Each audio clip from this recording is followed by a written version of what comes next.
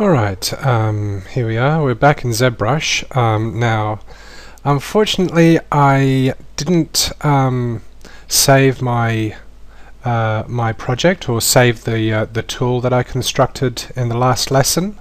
I left ZBrush open, and of course that was when Windows decided to update and restart the computer. So I don't actually have anything for you, so that's the end of the lesson. Okay, I'm just kidding. What this does give us is an opportunity to just run through again what we did in the last lesson, and just so if there are any sort of problems, if anybody is unsure about what happened, I'll just do a very quick recap of what we did in the last lesson. So I've just brought in our object, and what I'll do is I'll go down to display, flip, and yep, morph target, store morph target. Good. And now I'll turn on frame.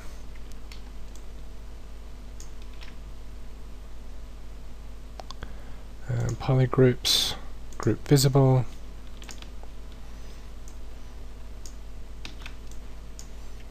group visible,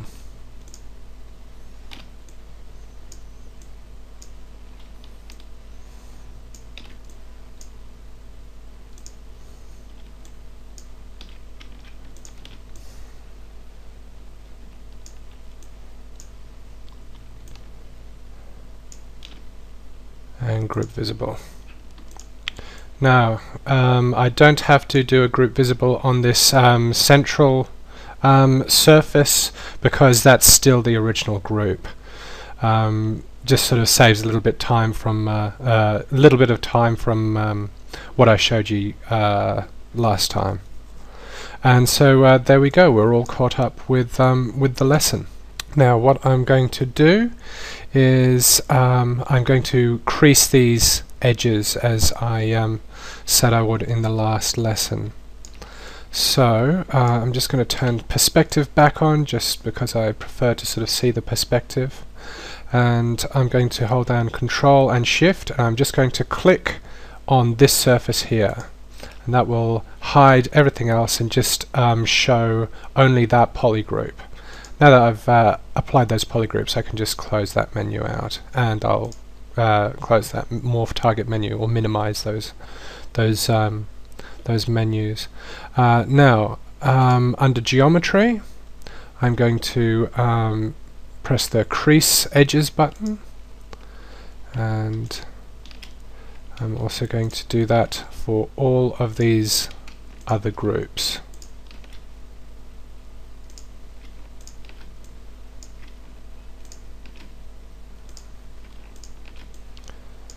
And this last one. And so there we go. We have creased the edges.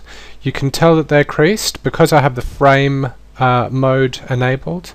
You can tell that they're creased because there is an additional line surrounding the polygons of this surface, just around the border of each polygroup.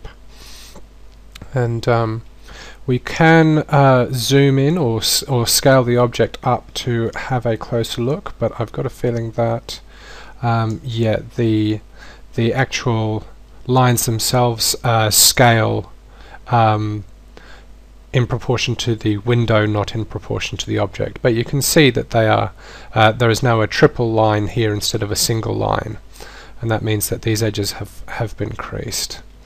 So I'm just going to hold down the Alt key and tap somewhere on the canvas, and that will frame everything up to fit in the window. Now, with that creasing done, I'll show you what happens once we hit the divide button a couple of times. You can see that now, instead of a rounded edge, all of these creases have this this hard edge. The good thing is that we have this because we didn't crease any of these horizontal lines across these surfaces, that these angles are all smoothed. It's just wherever there was a crease that is kept to a hard edge. There is one problem with this approach though, and that's that these corners, because they don't have a another surface attached to them, the crease here doesn't stop the shrinkage that occurs from smoothing these polygons, and that can be a bit of a problem.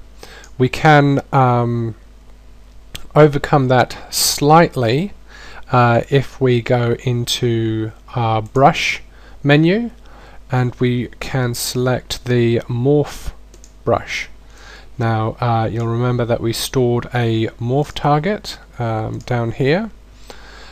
So what we can do is we go to geometry, we'll go back to our first subdivision level, and you can see that the corners even at this level are shrinking in a bit. Now if we at this level, using the morph brush, paint on these corners, you can see that those corners go back to where they were when we imported this object, which looks fine at this subdivision level, but when we go back to our subdivision level 3, you can see that it doesn't entirely fix our problem.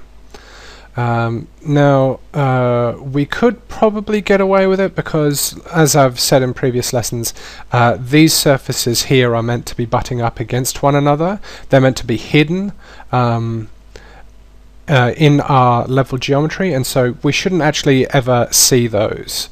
And this is going to be a normal map. The changes that we make in ZBrush we're going to apply as a normal or a bump map.